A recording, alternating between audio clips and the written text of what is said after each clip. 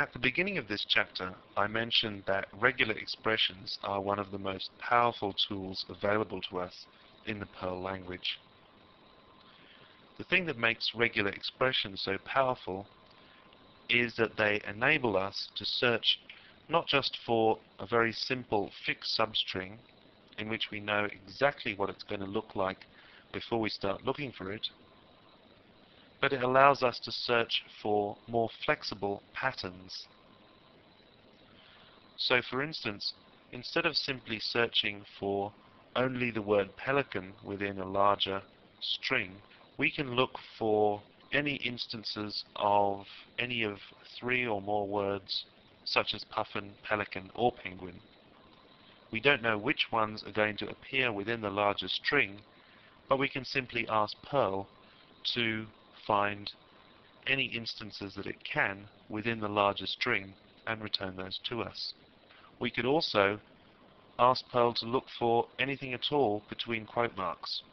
So in this case, we don't know very much at all about the substring we're looking for, but by using a regular expression, we can specify exactly the kind of pattern that we're looking for.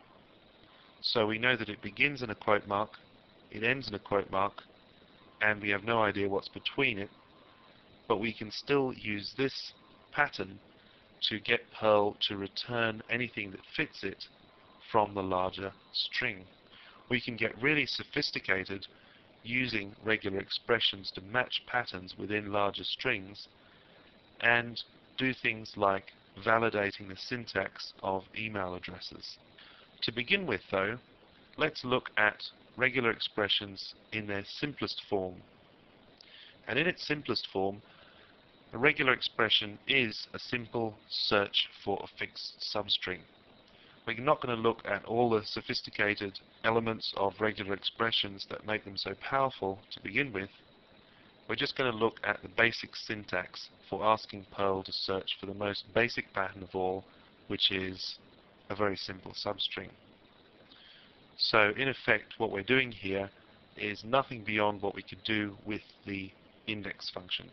Here is the most basic syntax for a pattern, and that is the pattern itself and the letter M at the beginning, and the letter M here stands for match.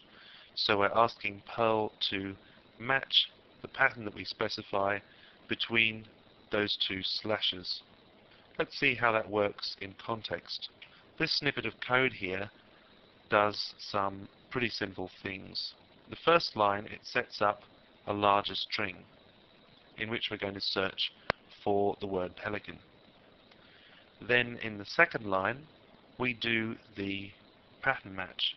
Now at first glance, it could look like we're seeing if the sentence variable and the word pelican are equal. But in fact, this operator here is not the equality operator. It's the pattern matching operator. And that's what we use when we're going to compare a larger string with a pattern of which we want to find instances. This matches operator here tells Perl to look to the right of it for the pattern which we're going to search for within the larger string. If we use the default variable, this special variable over here, we can use our regular expression here without specifying which string we're going to search against. Just like most other functions within Perl, the special variable $_ acts as the default variable that the function will operate if we don't specify any particular variable on which we want our function to be carried out. We can also leave out the M at the beginning of the pattern. There are instances in which we'll need to use the M.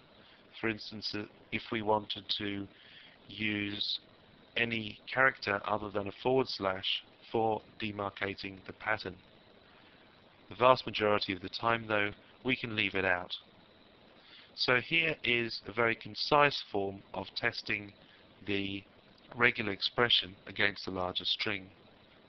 The if block here will only be carried out if the substring pelican is found within the larger string.